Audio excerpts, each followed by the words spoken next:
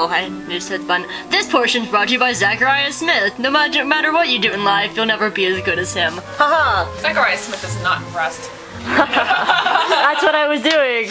Alright, continuing with the first movie discussion. First movie, I love the first book. Because I love the part in the book where they're going through all the trials to get to the Sorcerer's Stone. I love all that. I wish they kept him in because it showed that Snape was actually protecting the Sorcerer's Stone. The whole portion, the whole Snape's up to something. Snape's up to something. Of course he is. Or like, he got bit by the dog. But like, I love the potion because it's that entire thing that Hermione says about most wizards can do all this magic, but they can't think logically. Yeah. And it's like so important because they use their brains so much in the series. Oh, a little so tidbit. lame. I'm like, education. A little tidbit of information, though. David Thewlis originally auditioned for Professor Quirrell. Really? Oh, really? Yeah, he originally auditioned for Quirrell, and they shot him down, so he came back as Lupin. Okay, go. People have been going, how could Professor Quirrell obviously taught at Hogwarts before? How could he do that with the curse on the Defense Against Dark Arts?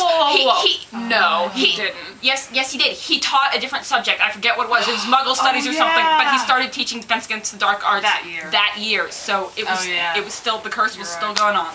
Really? Yeah, you're right. I remember that. No, you have to say how cute the kids were when you see them. When you go back and watch the first movie, they're like, oh, they're not like 22. The first movie is so much like the first book. Like, I read the first book and then I watched the movie It's right almost after. identical. And they use lines directly from But the first book's so short, though. Oh, yeah, it's so short. It's But so short Christopher and so Columbus simple did a really good job He did. directing.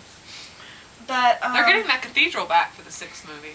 That big They beautiful are place. because So like the fifth hopefully one, they're going to combine David the Yates is movie, doing you're something like, that will I actually be recognize sort of any of authentic. Hold on, we'll get to the fifth eventually. okay. Let's see, what else happens?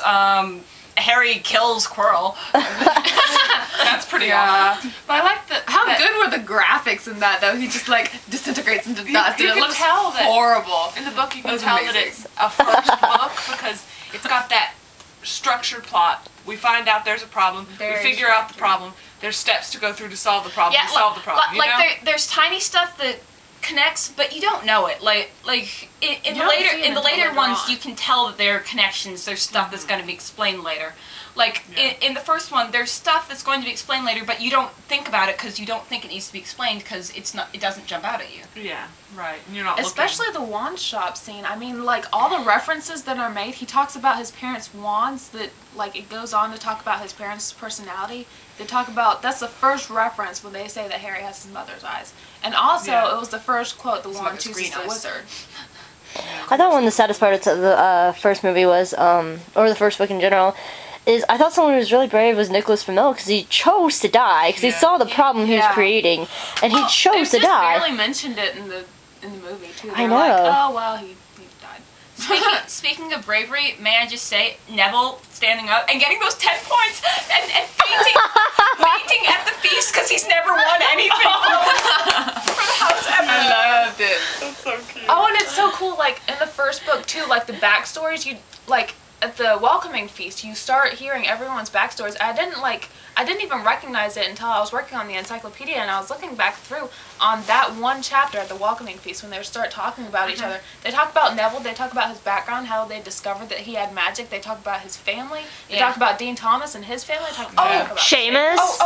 Trivia fact about the first book and Dean Thomas. In the British edition, 30 seconds. there's a line in the American edition where it's like, Dean Thomas was a tall old black boy or something like that. They cut that out of the British edition.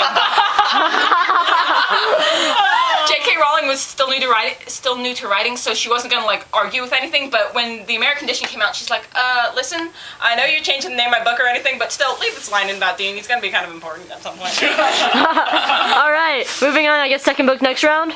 Yes. Alright, this was brought to you by Narcissa and Bellatrix beating Elphaba every day.